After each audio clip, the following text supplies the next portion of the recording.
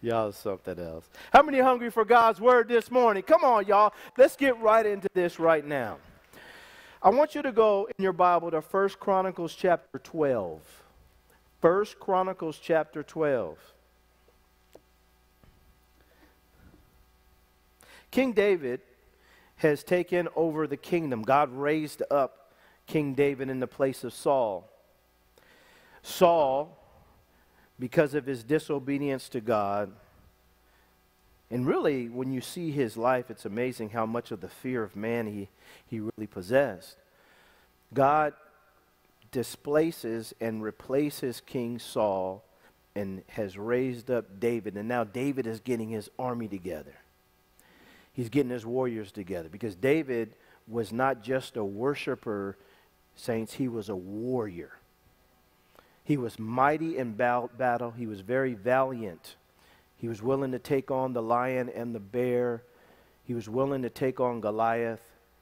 The nations in that region were his reputation went before him. It preceded him. People understood that this guy, he's dangerous. This guy, he cut off Goliath's head. David was very, very powerful. And as an individual who God had raised up, now God is bringing forth his warriors. And in 1 Chronicles chapter 12, we pick this, let's just take a look at verse 32, because as he goes down, he begins to talk about the divisions that were equipped for war, and it came to David at Hebron, so that as he goes over into the kingdom, he has these. And then he starts talking about the 12 tribes of Israel, and one of the tribes here is who I really want to pay attention to.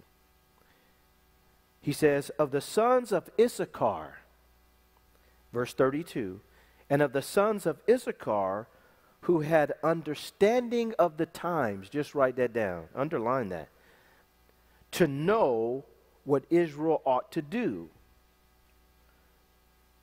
Their chiefs were 200, and of their brethren, and he says, and all their brethren were at their command. So these individuals, the sons of Issachar, he says two things. He said they had understanding of the times, and then they knew what to do.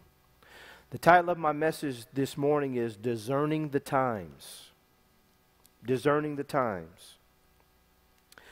You know, it's imperative that we take time to really observe what's going on around us.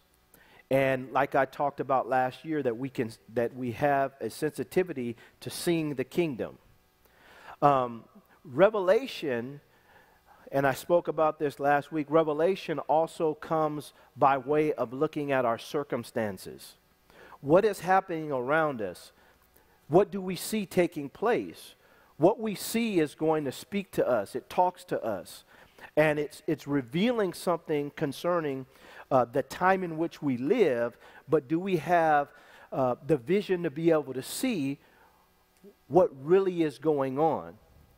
And for these individuals, the sons of Issachar, who were warriors for the kingdom, I love it. It says that these individuals, it says they understood the times.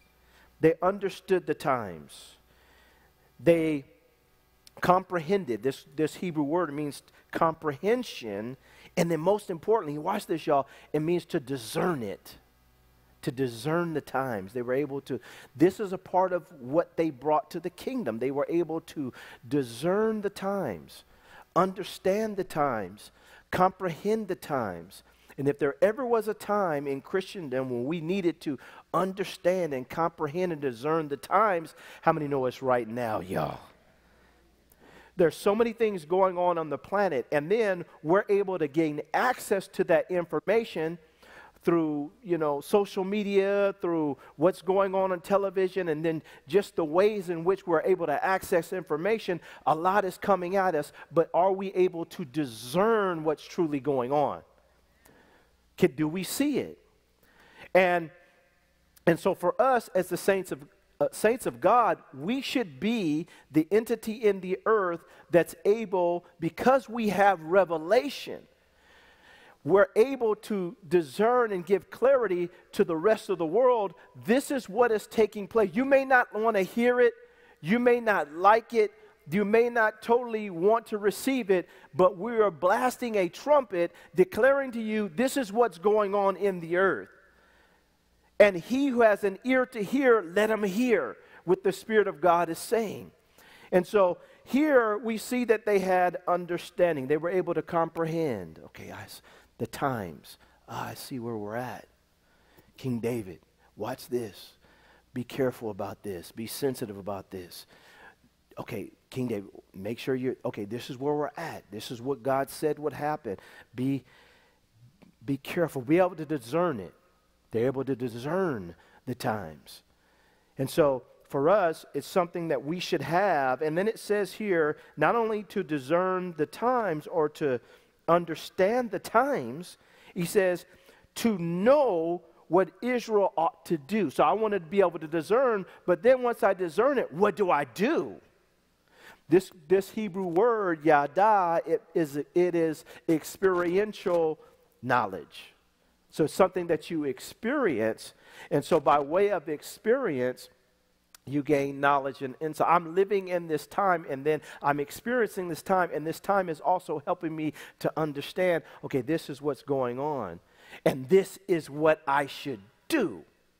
This is what I should do as a result of that. And we need to know what's going on, but then by the grace of God, we need to know what to do. And so we see very clearly here this was a part of David's team. It was a part of the team that assisted him in going from nation to nation, destroying, tearing down, building up, conquering, God using him mightily to advance the kingdom of God and being used as an instrument. He had access to those who could discern or understand the times, but also know exactly what to do. And this is what we need in this time and in an age in which we live. Can I have an amen? Luke chapter 12, verse 54. Luke chapter 12. Now, as we go to Luke here, you're going to see Jesus say something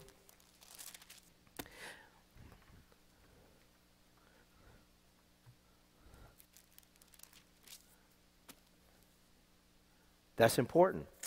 Look what he says in verse 54.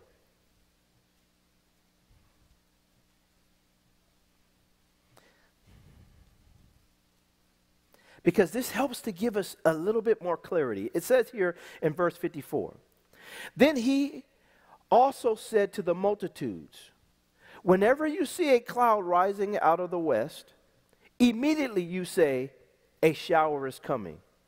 And so it is. And when you see the south wind blow, you say, there will be hot weather. And there it is. Hypocrites! You can discern the face of the sky and of the earth, but how is it that you do not discern this time? How is it that you do not discern this time? So now this tells me that from a discernment standpoint, my discernment has to go beyond just the natural. I also have to perceive what is taking place in the spirit. Now, the natural is going to tell me and help me to understand what's taking place in the spirit. But the issue here is, I love it, Jesus calls this hypocritical. So you guys know this, and you're talking about this, but you don't acknowledge this. And you can't discern and understand this. And this is something that we need in the body. We want to be able to discern, see what's going on in the natural, understand natural things, but more importantly, understand spiritual things and the ramification of those things. He says here, hypocrites, you can discern the face of the sky and of the earth. You can discern the natural things. But how is it that you do not discern this time? You don't discern this time. I love this. This time. You know, when you go through the Bible is such a powerful tool for revelation, for discernment, for understanding, for all those things. And the Pharisees and the Sadducees and even the religious of their day, they had the holy canon and they would read the Bible, but still found no insight into what God was really doing. And watch this, because they were blinded by their own desire. It had been prophesied that Jesus would come and that this was the time. It had been prophesied and laid out in the book of Daniel. The weeks and the months and the days and the characteristics that would take place on the earth, that would give you a sign that something is happening, that the Messiah, isn't he supposed to come? And I don't want to get too heavy into it, but what I will say is they knew that something was on the horizon, but because he didn't come the way they wanted him to come, they rejected him. Because he didn't look the way they wanted him to look, they rejected him. Because he didn't come and immediately deliver them from the Roman oppression, they said, this must not be him. Because he didn't come with splendor and all the other things that they were looking for from a natural standpoint, they clearly just overlooked him and did not receive him as the Messiah. He says, you can't discern the times. You guys know this, but you cannot discern the times. And he called this hypocritical. I think it's important for all of us to always stop and make sure that we don't have things in our lives in terms of desire that could blind us from clearly seeing what we need to see. And so here, he says here, and I'm going to read it again. Listen, saints. He says, hypocrites, you can discern the face of the sky and of the earth, but how is it that you do not discern, he says, this time? Go to 2 Peter chapter 1. 2 Peter chapter 1.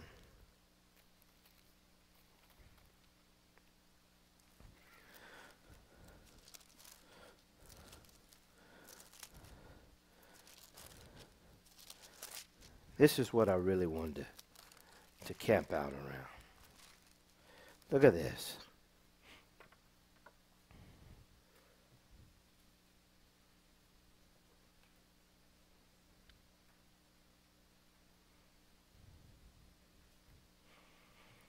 I hope I didn't mess this up. Here we go. Sometimes I do. 2 Peter chapter 1, verse 16. Let's look at verse 16.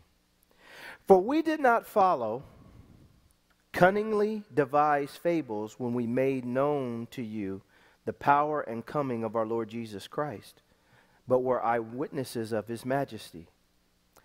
For he received from God the Father honor and glory when such a voice came to him from the excellent glory. This is my beloved Son, in whom I am well pleased. And we heard this voice which came from heaven when we were with him on the holy mountain. This is the Mount of Transfiguration. And so we have the prophetic word confirmed. God said it would happen, then we saw it. It's confirmed. Which you do well to heed as a light that shines in a dark place, until the day dawns and the morning star rises in your hearts. Now here it is, y'all. Because this verse that I'm getting ready to read is how we're able to discern the times, we're able to know what to do, and we're able to make sure that we have the right reference point so that we can discern the times and know what to do. He says, knowing this first, verse 20, that no prophecy of the Scripture is of any private origin or interpretation. For prophecy never came by the will of man, but holy men of God spoke as they were moved by the Holy Spirit. Now, this is so powerful. And the reason why is because God, he says, no prophecy of the Scripture. What he's saying is the prophetic aspect of this Scripture, you always have to keep in mind, is divinely inspired. And it is of no private interpretation or origin, meaning God is going to make sure he disseminates it so that many people gain understanding, not just one, and not just one person receive the revelation. And so we have to see that if God says that the prophecy of the Scripture has been given by him and is of no private interpretation, then we have to see that everything that is, God has already declared. And then, because he's so good to us, he's already declared it. No, I just feel the anointing on this. He's already declared it, but then he says, I'm not only just going to declare it, I'm going to put it in a book so that you can always have a point of reference for understanding about what you see going on in the land. Now, you're going to need the author to give you help in understanding what he wrote.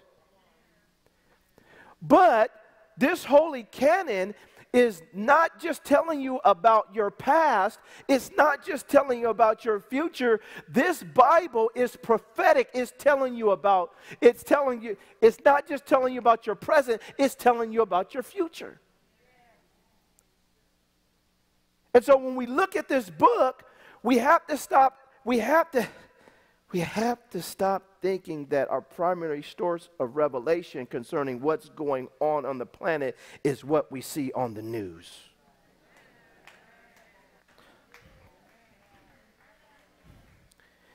Because God, in his omniscience, is giving us insight into that which is to come.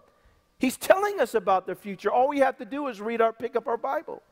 He's telling us about what's to come. And not only is he telling us about what's to come, he tells us what's coming, and then he says, this is what you should do.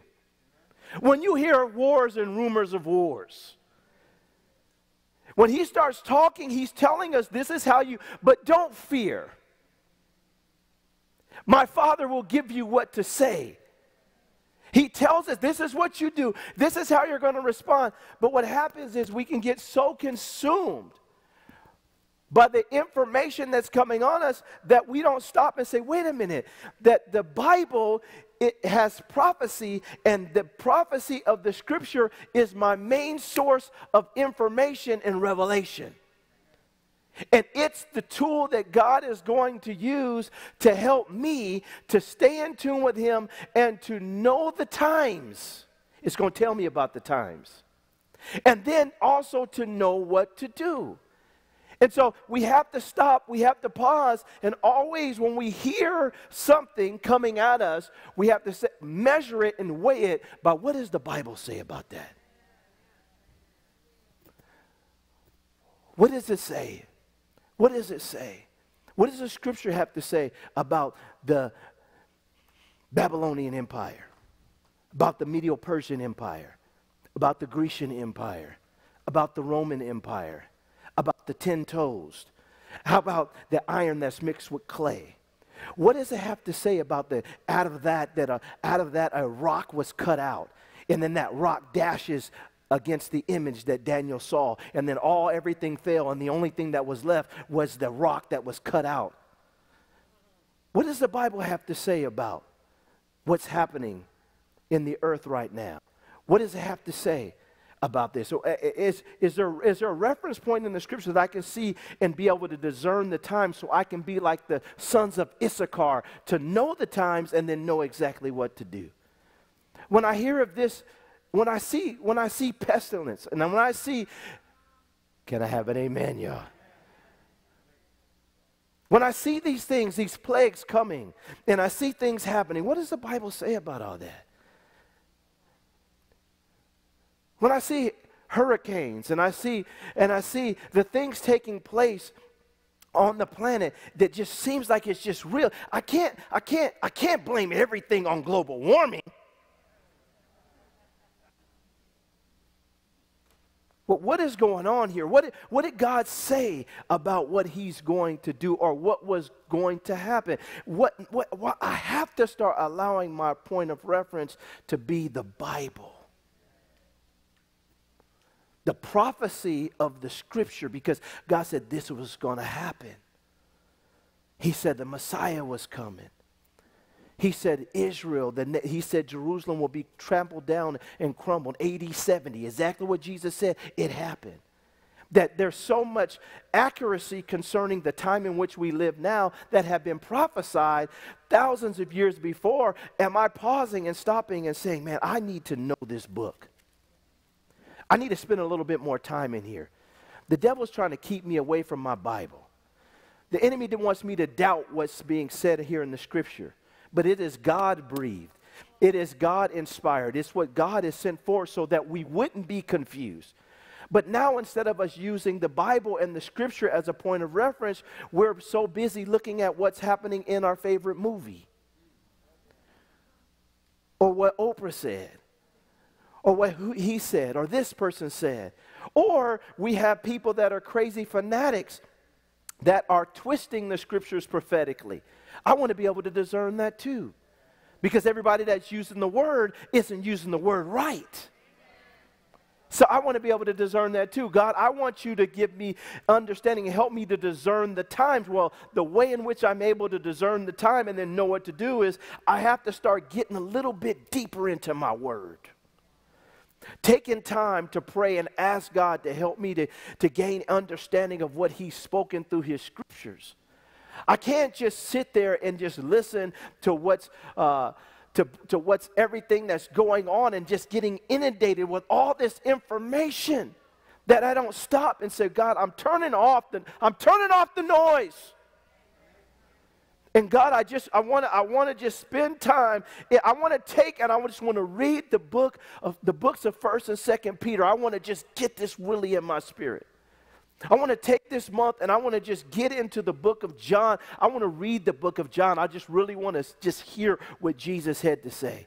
Matter of fact, I want to take the Gospels and I want to take every single Gospel, and what I want to do is read everything that's written in red. Everything that's written in red, I want to just get that in my spirit. I just want to get it in my spirit. Whatsoever things Jesus has said in his Bible, I want to get that in my spirit right now. I want to hear the words that came from his mouth. I want it in my spirit. But the devil, what he does is he's very crafty at keeping us away from the scripture. And then as he keeps us away from the scripture, we lose our point of reference for what's going on in this season and what's going on in the planet. Not only just for what's going on in the planet, but also for what's going on in your personal life. What season does God have you in? Are you able to discern the times in which you're living in, where you're at in God's progression in your life? Where am I at right now? At what season does God have me in?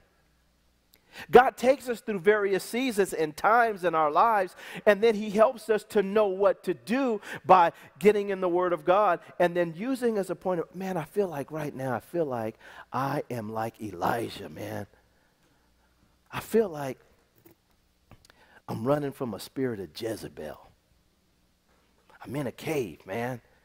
I'm sitting here, and then I'm trying to give God my pity party, and then God said he's not having my pity party. I feel like I'm right here. This is where I'm at. I got to get some of this self-righteousness out of my life because I think I'm the only one when I'm not the only one.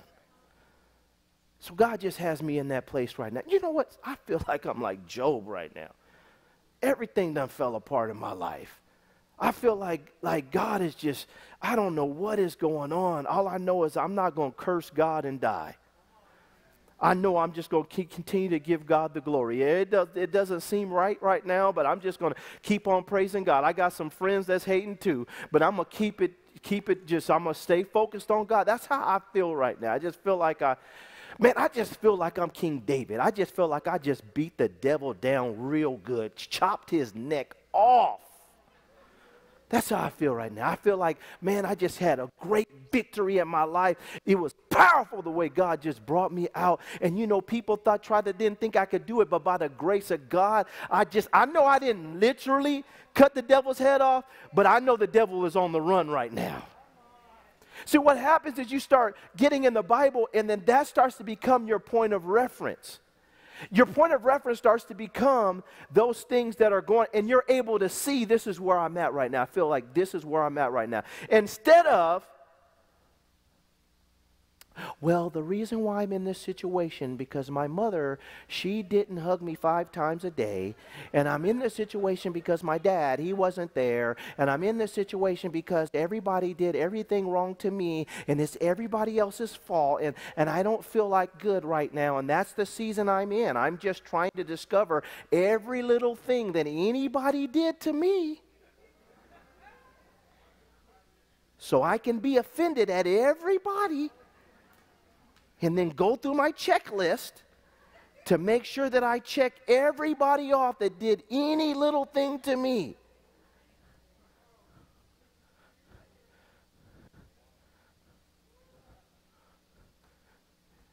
That's where I'm at. And hey, I understand, you know, we got to forgive people, but saints, don't be stuck in your past. And you are not what happened to you. Can I have an amen? Dust yourself off. Can I have an amen? Dust yourself off. Look yourself in the mirror and say, if God be for me, who can be against me? I'm going to rise up from these ashes, and I'm going to forgive everybody that I need to forgive. And I'm going to make sure that everybody knows that God is on my side, and I'm not going to sit here blaming everybody for my problems because I did some things to get myself in some real bad trouble myself. Can I have an amen, y'all? We got to get out of that. But what we do is we get into the cycles, and we don't use the biblical principles and biblical references to be able to discern, even in our personal lives, where are you at? What's the time that you're living in? And then what do you do? Jesus made it clear. If somebody did something to you, doesn't matter who it is, you forgive them. Forgive them. He said, how many times you forgive them? Y'all know y'all Bibles. I don't even have to preach this to you. You know, he says 70 times 7. That's a lot. Now, he said forgive them. He didn't say trust them. Can I have an amen? I forgave you, but I'm not putting the knife back in your hand. Yet. Forgiveness is free gift. Is a free gift. You have to forgive. Trust is earned over time.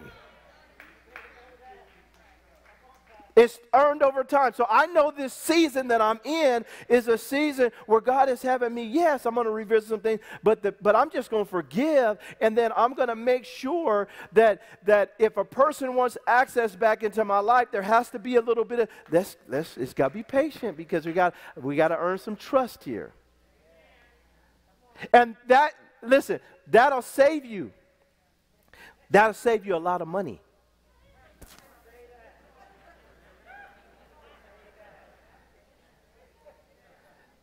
See, I know some of the counselors, you might be listening to me right. You don't want to hear this, but let's get the people really free by teaching them how to forgive, amen? And then work through things, and then forgive, and then trust over time. I just lost some money, you know what I mean? But what happens is, that's what happens. Jesus told us this is how you do. So we understand the times. Do you understand the time that you're in right now? The season you're in right now? The season. Are you able to discern the time and then know what to do? Right now, some people are in the season where, and I love this, where God's breaking you. It's okay. You're going to be all right. Just respond right. God's breaking you. When Shirley Beaver said to me, she said, Pastor, she said, this before I even had the church. She said, Napoleon, she said, you're dying. And I didn't argue with her. I said, you know what, you're right. I'm dying. God's trying to kill something in me. It's just God. She said, but you'll be fine. I said, I know. I'll be fine. I'm not saying I like it. I'm not saying, Lord, do it. You know, I'm sure Jacob didn't like the rest of his life. He was walked with a limp. Can I have an amen, y'all? But that was the season. That was the time. Are you able to discern it? I'm able to discern not only those things that are big in terms of what's going on in the planet and in what's going on in the nations. I'm also able to now pare it down and say, okay, now I'm able to discern the times, to know the times, understand the times. I understand this time, and I know what to do. God's breaking me. What do I do when God's breaking me? And I'm in that season where I have to yield. Don't fight him. Just yield. Yield to what God is doing. Yield to the correction. Yield to the instruction. Yield to God putting you back together. And then yield to the fact that when he gets done with you, you're not going to look the same way that you used to look. And be okay with the new you. Be okay with the new you that he's making you. Be okay with that. And then now you're starting to, I discern this time. Okay, I know I got to yield. This is what I do. Don't fight this. Don't fight this. Don't fight it. Man, God is blessing you. You're in such a season of blessing. What do? You stay faithful to God. When God lifts you up out of the dirt, don't lose your mind. Discern, this is what God is doing. Okay, now, Lord, help me not to mess this up. Some people are used to just being so low that when God takes them high, they start getting lifted up with pride. And then next thing you know, what do I need God for? Do you know what to do after God has exposed the time to you, gave you revelation concerning the time? God, is this a season of blessed prosperity and blessing just hit my life? Now what do? I don't get complacent. I don't stop doing the things that help me become who God is asking me to become. I continue to yield to God and then allow him to continue to take me to heights. I don't mess it up by now thinking, I'm good now. Yeah, she came back, bruh. Yeah, she came back. You know, I was struggling for a while there, and she came back, and we good now. So, hey, my prayer life kind of shifted. Oh, so you was praying when she was gone? Oh, yeah, I was praying, fasting, seeking God, going to church. I was there. I was lay hands on me, throw some oil on me, do whatever you need to do. I need to get this girl back. I can't be living. I need my girl back. I got him back. I got my job back. They hired me.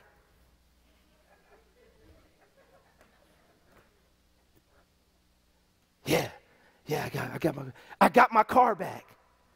I got the house I really wanted. I got it. I moved to neighborhood I wanted. It's a little bit farther from church, but I'm got in the gated community I really wanted to get in. Oh, you did? So you're a little bit farther? Yeah. So are you still coming to church? Well, I'm talking about what to do during the season. Oh no, do you know what to do? Oh no, I was thinking about coming to church, but they are streaming it.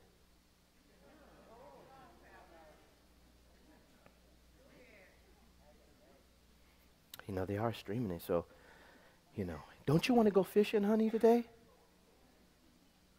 Yeah, we can go fishing, and then we could do is we can take and we can stream the service on the boat.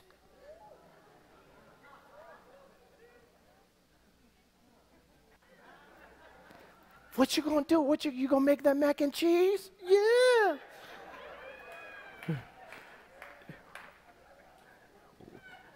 So you're not going to church? No, we're not going to church. We going to church though. I'm preaching to somebody. Don't you turn that television off. You bet not turn that TV off.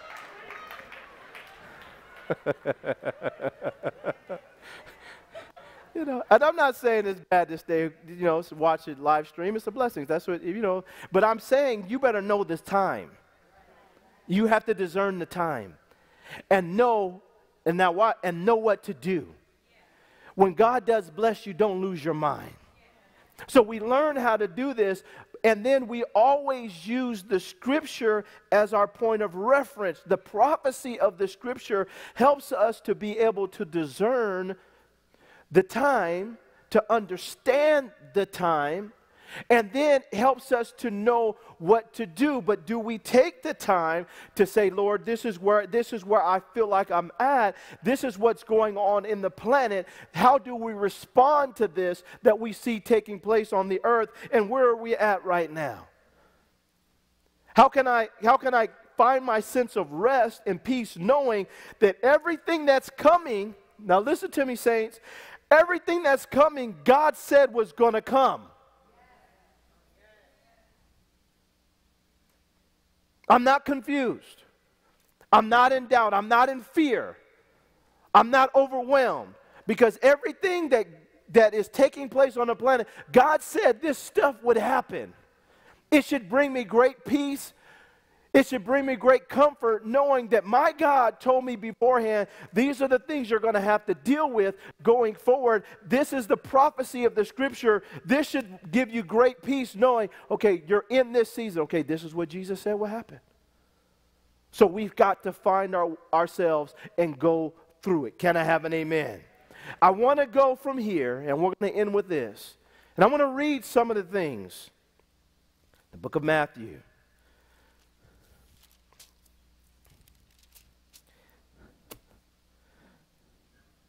That Jesus said will happen. So that we're able to discern, understand the times, and then know what to do. Now look at this. Matthew chapter 24.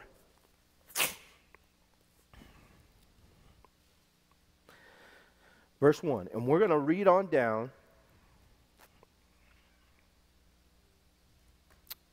to verse 31. We're going to end with this.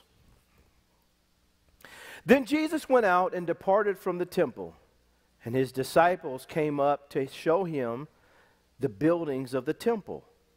And Jesus said to them, do you not see all these things?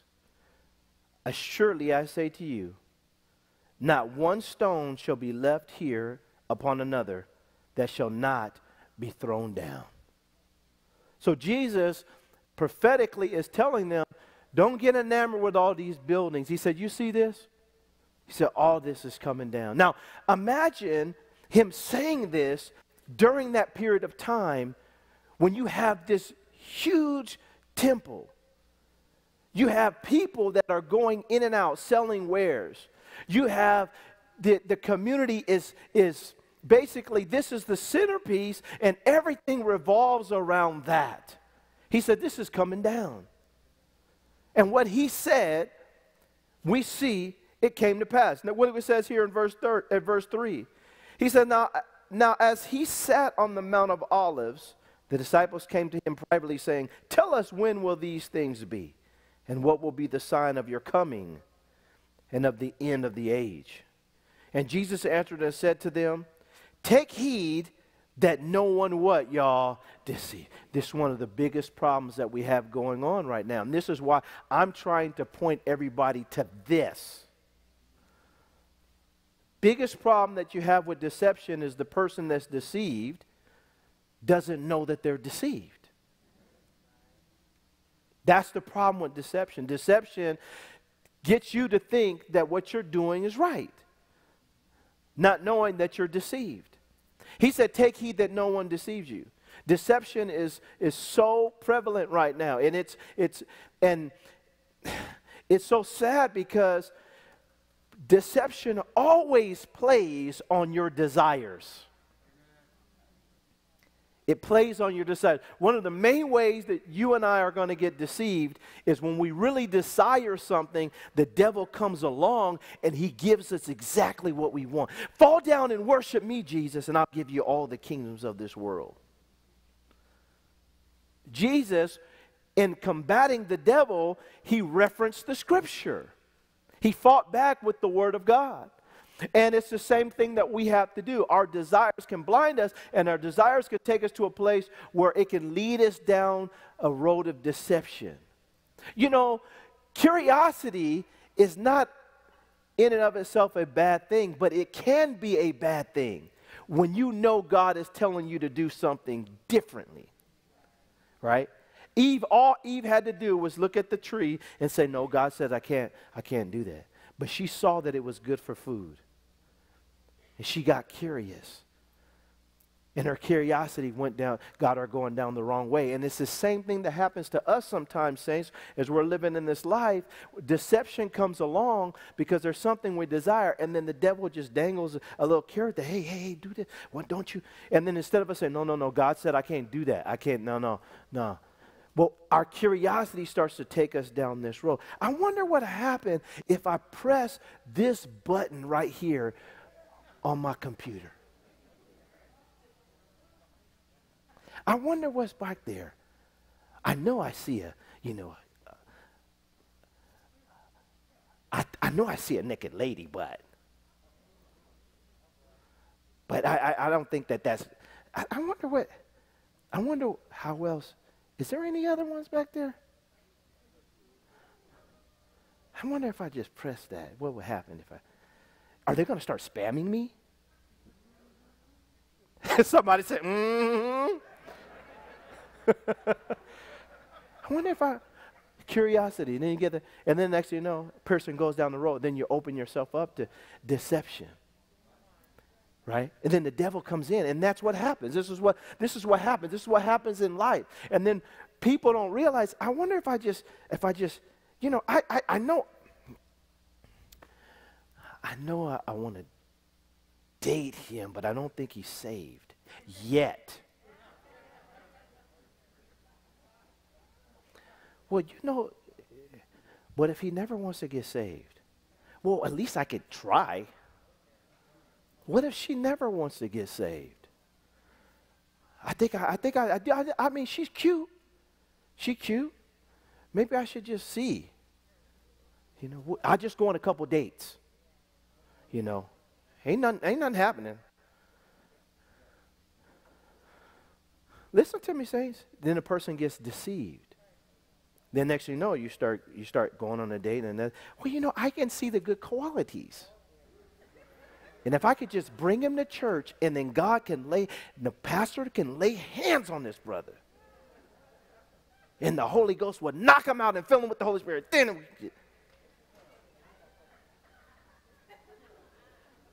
I'm preaching today. I got some amens in my pocket. Amen, Pastor Napoleon. What happens? And it's called deception. We go down the road. Jesus said, take heed that no man deceive you. Get into your Bible. It's your point of reference. He says here, this is the first thing he says. Then he says, for many will come in my name, saying, I am the Christ, and do what? Deceive me. I was just telling the leadership team this morning. I said, y'all, listen, we have to be careful because there's a difference between representing someone and reflecting someone. He said, they're going to come in my name. They're claiming to represent Christ, but the key is, do they reflect Christ? There's no true, authentic representation or in the sight of God if there's not reflection. You can't say that you represent Christ, but you don't reflect him in your life. And so here he says, for many will come in my name, saying I am the Christ, and will do what? Deceive me. So we have to be careful. and always use the prophecy of the scripture as a point of reference to know the times and then to know what to do.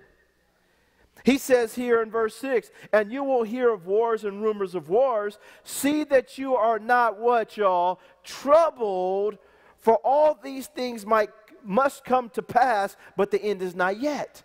So now when I see things going on the news, I don't flip out. I don't prepare my bug out bag.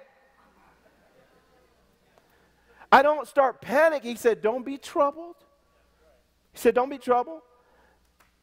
Now, it doesn't mean that you shouldn't buy some more toilet paper. I know I'm preaching now. I know I'm preaching now. It don't mean that you shouldn't get you some more toiletries. Because we saw what happened last time, y'all. So be a little, what do they call it, preemptive. So we got to make sure we do something. There's nothing wrong with that, but we don't get troubled.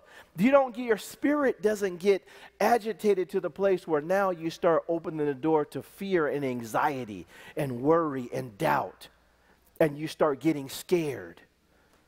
Jesus said, this is what's going to happen. He says, discern the time. He says, this is what you do. He said, don't be troubled.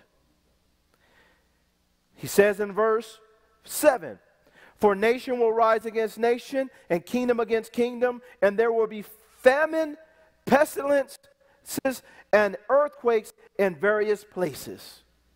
Have we been seeing that, saints? Aren't you grateful that God told you beforehand that this is what he was going to do and what was going to happen on the planet? Because we have the prophecy of the scripture.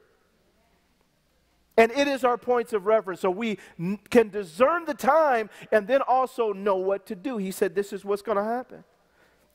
He says in verse 8, all these are the beginning of sorrows. So this tells me the true sorrow hasn't hit yet. This is just the beginning. We're seeing but I have enough discernment and revelation to understand, okay, we're heading in a direction.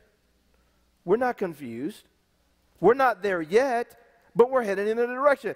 Verse 9, then they will deliver you up to tribulation. Now watch this, and kill you, and you will be hated by all nations for my name's sake. Oh.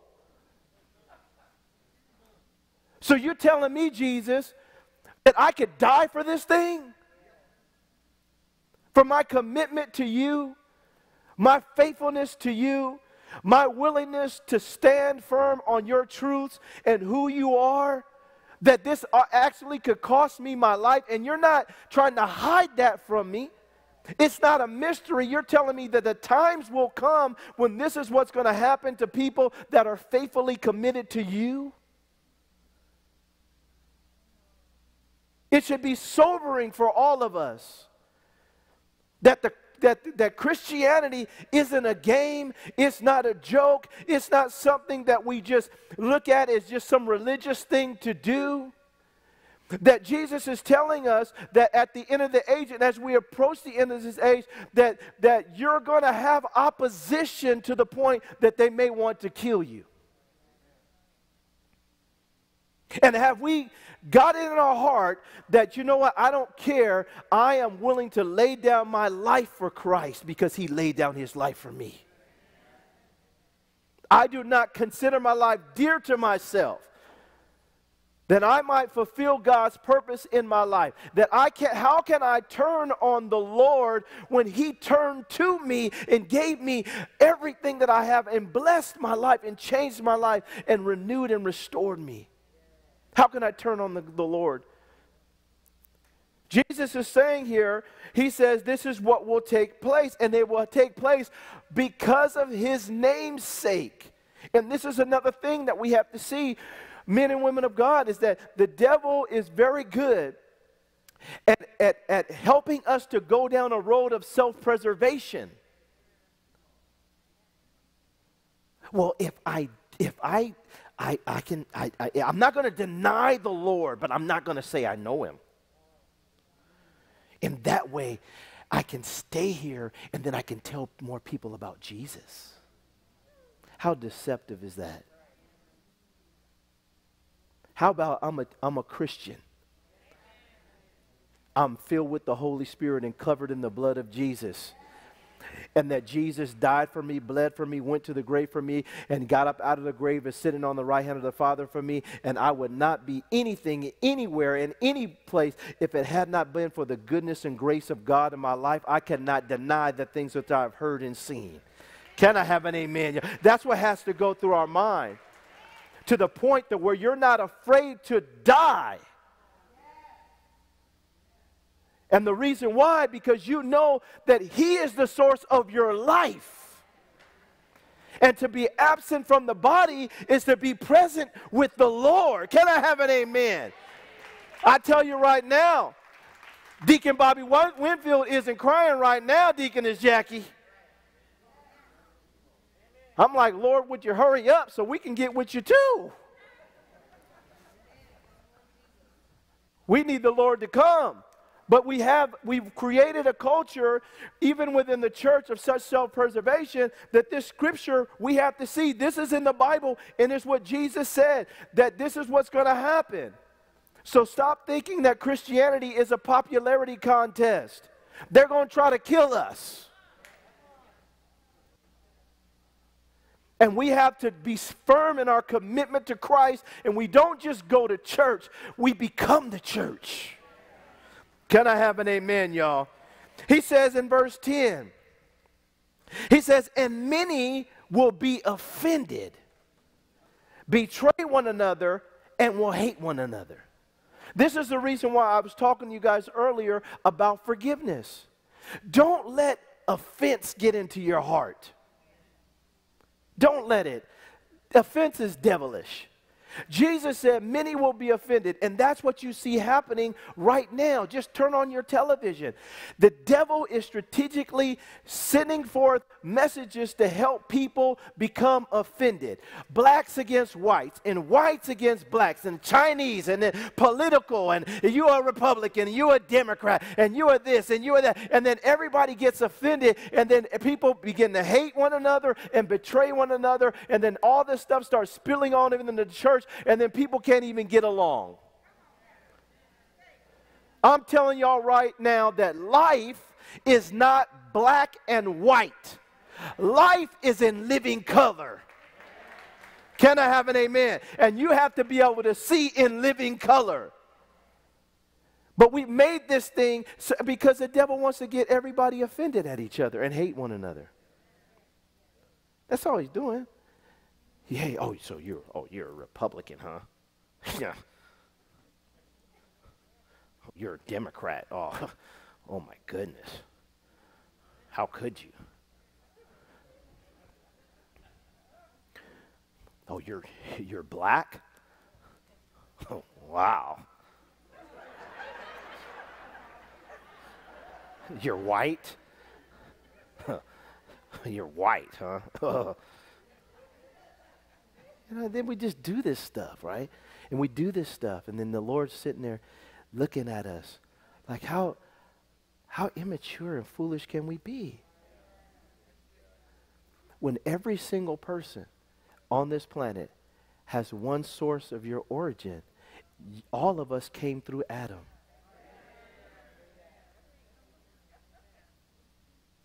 And we allow our cultural backgrounds to so define us that we look at other colors and we become offended and bitter at them, when every single nation upon the face of this earth, since the beginning of time, men have been killing one another. Jesus said this was going to happen. We know what to do. We don't let this happen to us. Don't get offended. I don't care what anybody does to you. You forgive them, and you don't let a root of bitterness get in your heart, and you have unforgiveness towards that person. Do not let it happen. Can I have an amen? He says, and many will be offended, will betray one another, and will hate one another.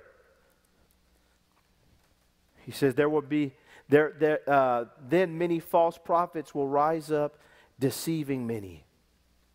This is why I'm pointing you to the prophecy of the Scripture. And because lawlessness will abound, The love of many will grow cold. How many know we got lawlessness going on in the land? Lawlessness. And let me tell you where lawlessness starts out, y'all. Just so y'all know, it starts out in the home. We just let stuff go on in our own houses. We let our kids act a fool, and then we don't have good government structure within our house so that if there's peace that takes place. So then there's violation. When you violate one another, it causes people to get offended and get hurt. And then as a result of that, lawlessness just begins to continue to spread. But good boundaries help to bring peace. We can't allow lawlessness to start off in our homes and then spill over into the communities and then throughout all of the land. And this is what's happened. We just lawlessness, you know. I mean, we don't want any boundaries. People don't want any boundaries. And then when people violate each other, then people's love vow gets turned off because they've been violated. And he says it here, and because lawlessness will abound, the love of many will grow cold. And so we have lawlessness in the land. We have to start teaching, starting off in our home, teaching our kids, making sure our homes are in order so that there's peace there and there's not lawlessness everywhere. I was watching, me and my wife, we were watching this thing on Gary Payton. Gary Payton, you know the basketball player Gary Payton? Great basketball player. He said when he was little, his dad, he was in the classroom and he was cutting up in the classroom. He was acting a fool. And we know Gary Payton can talk. So he was acting a fool in the class. He didn't, and this was back in the day, you know. So his teacher got on the phone and called his dad. He called his dad and said, "Hey, your son's down here acting a fool." And so he said, "I'll be right there." So Gary Payton's dad came in the class, and Gary didn't see it because he had his back turned and he was acting a fool.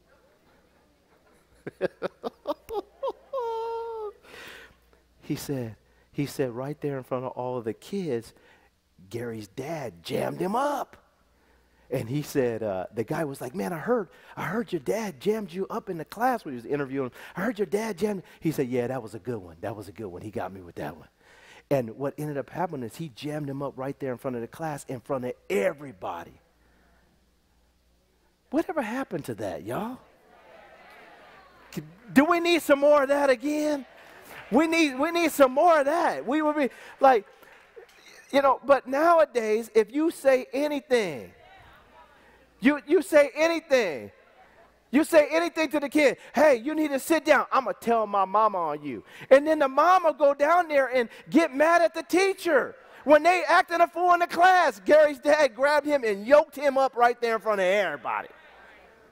Now sit down here, don't act a fool, and learn something so you can get out of Oakland and do something with your life. Can I have an amen, y'all? And so what happens is we have lawlessness is just so permeating all throughout the land, and then we as a church can see it. We should be able to discern it and then also know what to do when we see the lawlessness. But do we?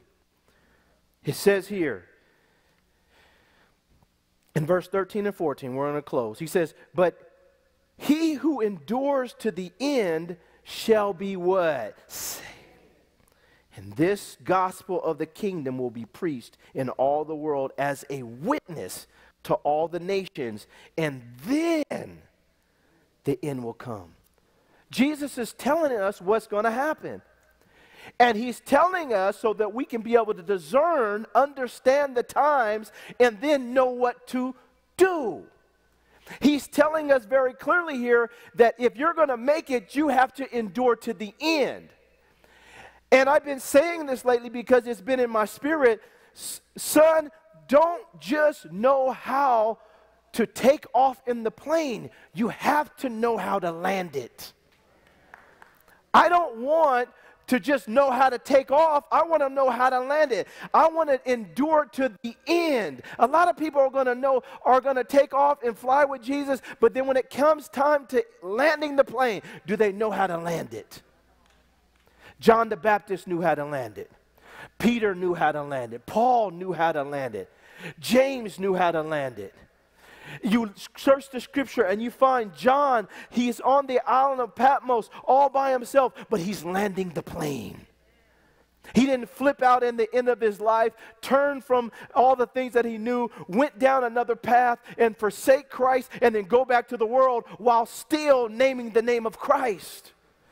Saints, today my prayer is that all of us, that God allows the anointing and the grace of Issachar to fall upon us, that we know the times and can discern the times and understand the times, but then we also know what to do. And we know what to do because the prophecy of the scripture makes it perfectly clear for us what to do. And we're taking time to get into this Bible to say, God, show me. You're not confused about anything that's coming our way. You've already told us what was going to happen. And as we do this, saints, when it starts getting darker out here, we get brighter. And people will run to our light to say, what must I do to be saved? But if I'm acting like the world and then confused and just don't know what I'm doing, then how can I help them? Lord, give me the grace of Issachar to know the times, to know what to do, and to understand the times and to know what to do. To discern the times and to know what to do. So that as we're preaching and we're teaching, that we're not confused. And then we don't allow bitterness and hatred and envy and jealousy and unforgiveness to get in our hearts. Because Jesus said this was going to happen. Watch it. We don't allow lawlessness in our lives. And it starts in the home. We don't allow lawlessness in the church. We don't allow lawlessness in the church. Jesus said it was coming.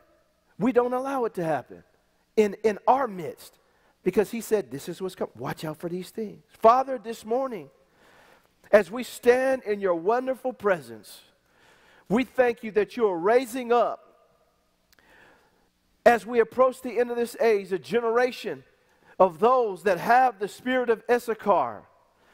I thank you that, God, you are crafting them, you are developing them, you are making them even now. And they are not just older, they are younger. Across the board, you are raising up individuals that are able to discern the times, to understand the times, and then know what to do. Lord, we thank you that your Bible is our point of reference.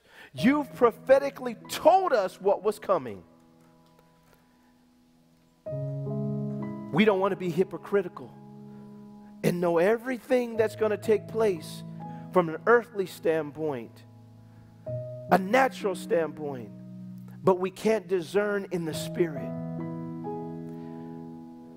God, grow us up and mature us. Help us to be individuals that the world will look to as a beacon of light. That we're not full of lawlessness and bitterness and hatred. That now we're not consumed with offenses, getting offended at everybody and having prejudice in our heart. That, Lord, we are free in you. And I pray this morning that as a congregation, that even now you would release, Lord, such a grace to understand and to know. To understand the times and to know what to do. Give us revelation. Give us revelation, Lord. Father, we just bless you this morning. We thank you for your Spirit. Holy Spirit, as we get into this Bible, peel back the veil. Peel back the veil and help us to read and gain understanding. Help us to know what to do. God, we just give you praise this morning, and we thank you. We thank you. We give you glory in Jesus' name. Somebody said amen, amen, amen. Amen, y'all. God is good. God is good. If you need prayer for anything this morning, I want you to come down to the altar and just sit before the Lord. We're not going to pray for you. I want you to go before the Lord and watch him touch you in this moment. The altar is open. You can come down and just sit in the presence of God. Thank you all for coming out, and thank you all for watching today. May God bless you and keep you is my prayer. Amen.